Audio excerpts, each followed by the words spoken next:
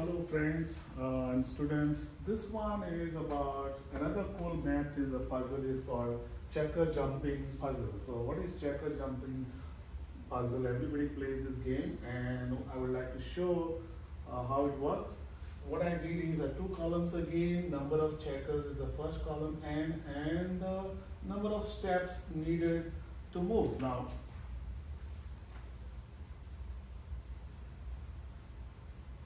here it is. So I'm going to use one checker. So what game is this? Is about the checker game. Is all you do is if there is a blue and the red on either side of a single checker, then you can move only once. You cannot move twice. You cannot go back, and you cannot keep on top of another one. Watch this. So then the number of checkers are just one. So how many minimum moves are needed in order to get that the red one has to be on the blue over here, left side, and the blue has to be moved to the right side.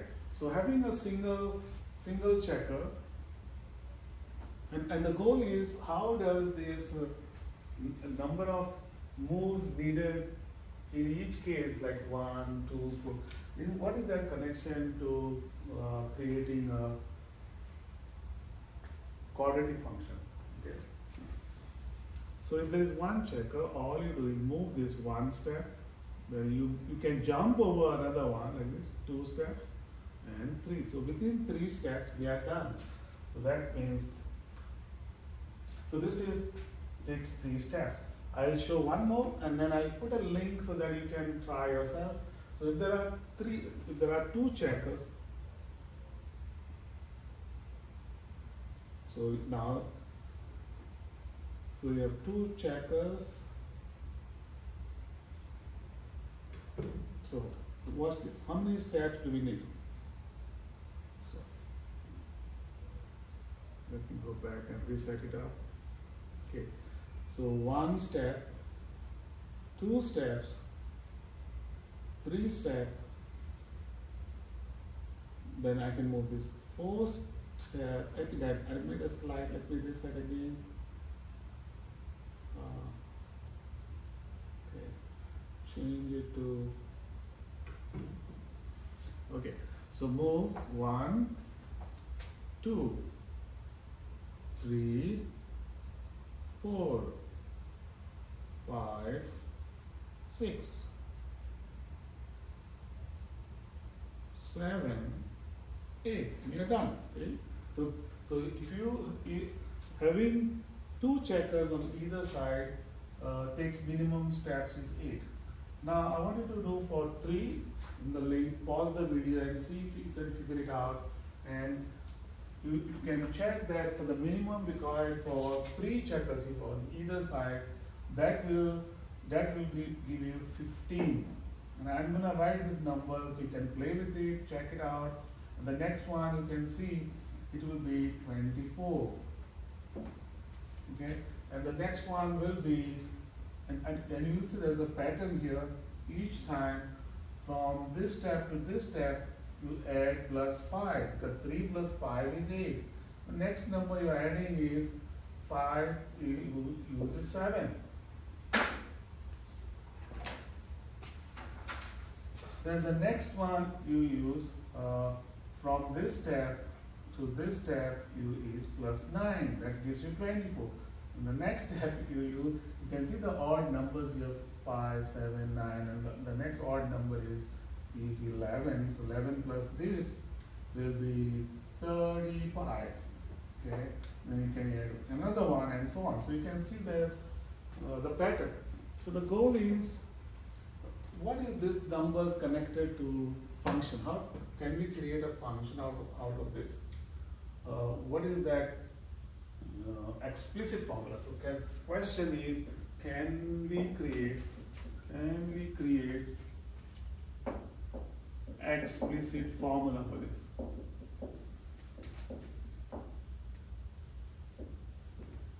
Sn. So we need to know Sn equals something in expression in n. So how did we get? So let's call, this is starts with 3, then 8, then 5, 24. You can see that at any moment, if n is 1, this is n is 1, n is 2, n is 3, n is 4, so number of checkers. But our goal is, let's imagine if this is n equals 5, okay? How did we get this 35? So if n is 5, this is S of 5, okay? So this is S of 4, means the minimum steps needed to complete 4 checkers. This number is S of 3. So S of 3 is 15, S of 4 is 24, S of 5 is 35, this is, S of 2 is 8, this is S of 1 is 3. Look at this pattern. So we have 3, 8, 5, 15, 24, 35. Question is, how do we get S of n now? So the question is, what is Sn? So is there anything to do with these numbers 5, 7, 9? How did we get 8? We just added 3 plus 5. How did we get 15? You added 3, 5, 7. How did we get 24? 3, 5, 7, 9. How did we get 35? So 3, 5, 7, 9, 11. So what this means is you're adding, let's say 35. This 35 is, it's because 24 plus 11. But 24 is 15 plus 9. 15 is 8 plus 7. Then, and then so on. So it begins with these 3. So it is 3 plus 5 plus 15. 8. And then it is plus 3 plus 5. Not the 8, I'm sorry. So you're adding 3, 5, 7, and 9, and so on. See? So this is what you're adding to get S5, 1, 2, 3, 4, and 5. And what about, that means if there are Sn checkers, it will be 3 plus 5 plus 9 plus 11 plus 13 and so on. Question is, this becomes the sum of odd numbers beginning from 3 plus 5.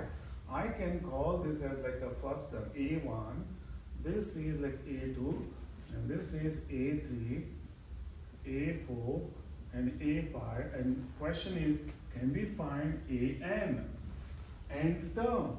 So there is a sequence here which is 3, 5, 9, 11, 13, which is an arithmetic sequence. You can see this is the arithmetic sequence where you are adding plus 2 each time. So adding plus 2 beginning from 3. So we can find the nth term.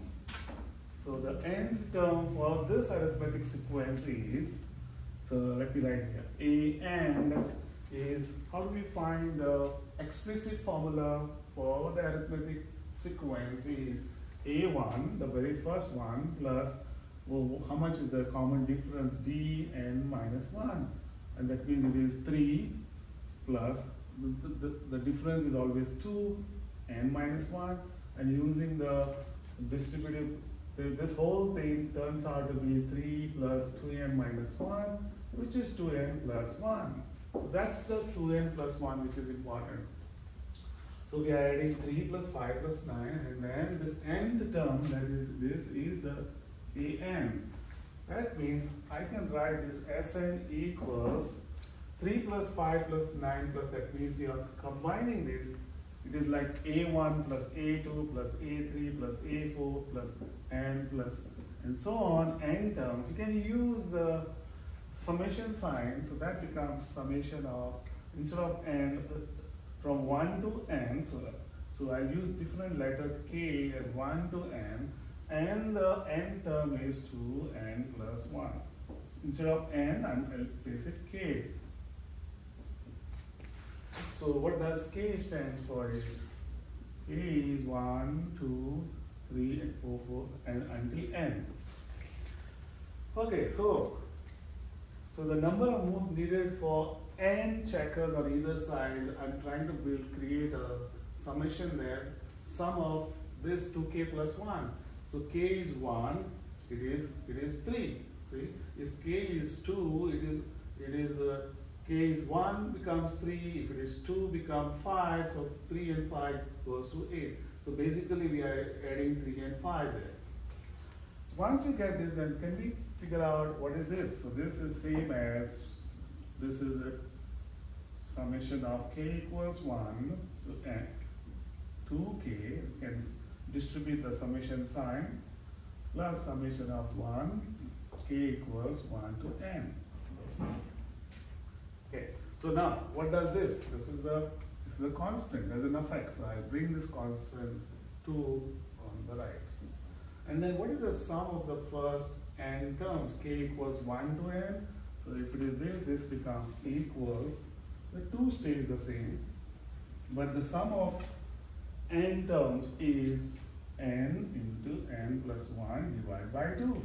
And the summation of 1, 1, 1, if you are adding n times, so that will be n. So what does this mean? You are adding ones, n of them. So it becomes n there. So this 2 crosses out. Use distributive property, you get n squared plus n, and just add this 2, and you get that beautiful quadratic equation 2n. So the formula is, so this thing Sn for any number of terms, Sn is n squared plus 2n for n greater than equal to 1. So that's the beautiful quadratic function. So we get a quadratic function.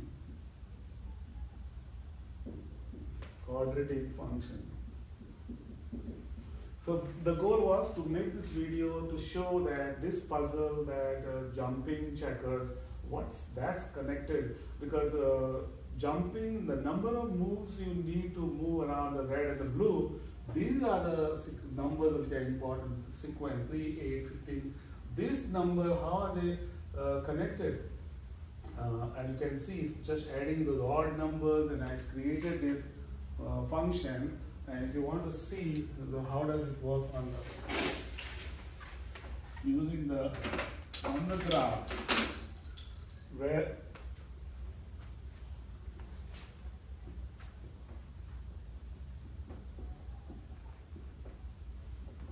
so the maximum I use is 35, so let's take this as 40.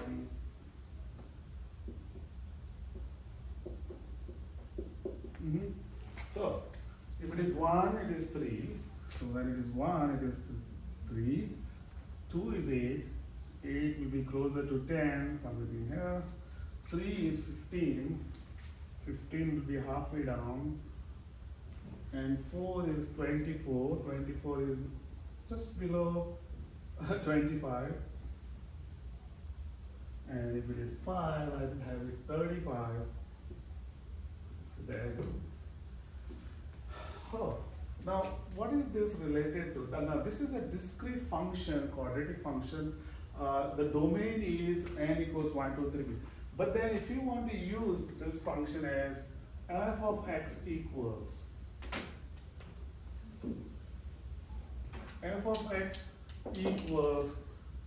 x squared plus 2x for all the real numbers, for everything, then how does the graph look like?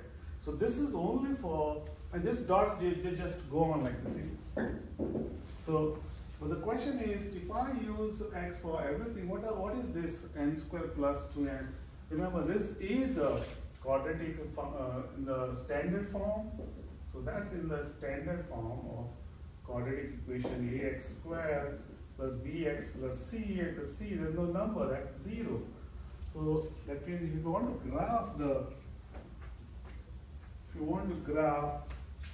the quadratic function, it goes through this, and we can also write this as x into x plus 2. So the zeros are, when is this going to be equal to 0?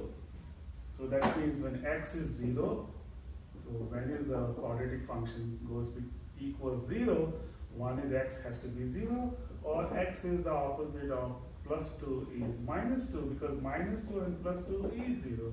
So these are the two numbers. That means on the graph, this is one point and another point.